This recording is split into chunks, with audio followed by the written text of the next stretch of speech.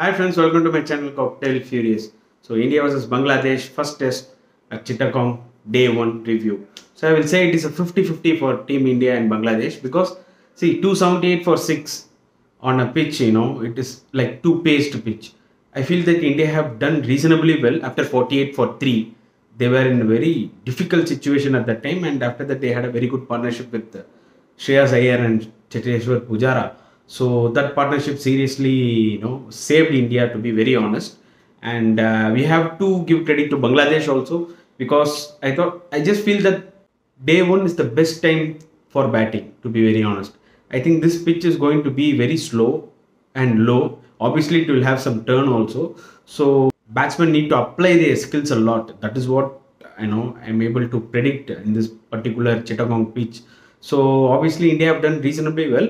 It could have been India's day if we would have not lost Akshar Patel's wicket.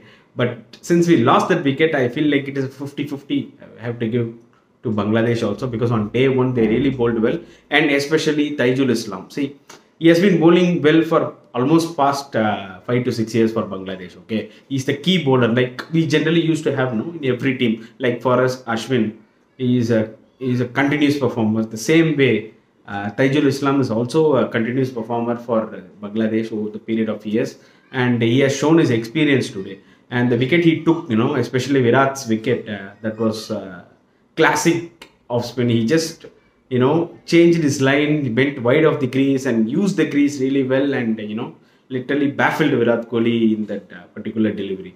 So we have to give huge credit to Taijul Islam. So once KL Rahul won the toss and chose to bat, they started really well. To be very honest, Gill and KL Rahul started really well, and then Gill lost his wicket. He tried to play across the line, which was not that much necessary at the time. Still, he thought to attack the spinners, and he got out. And immediately, there was a flurry of wickets.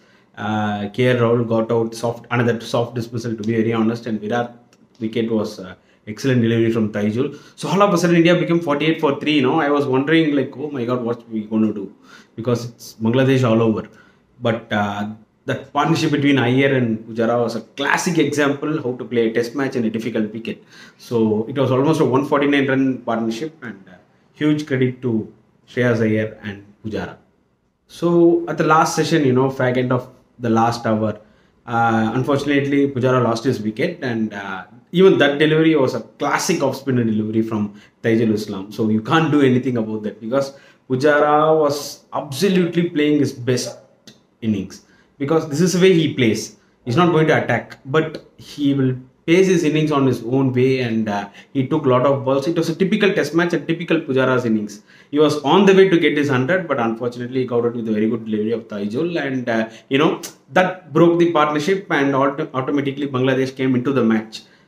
So they took Akshar Patel's wicket also, so obviously it opened the match, and to be very honest, it has become 50-50. And when it comes to Iyer, I think he showed a lot of maturity in this innings, because it is a test match. See, he's a kind of an aggressive player, and he was aggressive in certain times, but at the same time he took some time and he played a lot of balls. That is how you have to play, especially in the day 1. Okay, there's no need to rush for runs. You have to take some time, especially after losing 3 wickets early. So seriously, Iyer played really well, and obviously both Shreyas and Pujara were so lucky, because there were almost 3 drop chances from Bangladesh. Obviously, they will do for it, because in the international level, you have to take those chances, especially that Iyer's catch, in the deep mid wicket. Seriously, Mehdi Hasan would have been disappointed to some extent. That was an easy catch, and Bangladesh should definitely ponder about their fielding efforts, or else India would have been all out by this time. So they missed a great chance. So day 2, how it's going to go? So I think Iyer is key for India, because we have only one, proper batsman, that is Ashwin, and after that we have 3 tailenders, and it will be a matter of time, for Bangladesh to close the innings. So this partnership is very key. At least we have to get minimum of 350. So that is a very good score in this pitch. So India will most probably like to get 350 at least in this pitch, and it depends totally on Iyer and Ashwin. At least major factor we have to depend upon Iyer's innings. Hopefully he will get a century, as well as he will get a decent 130 or 140. So India needs that, obviously, to reach the 350. So that's it, guys. See you on the next video. Until then, take care. Bye.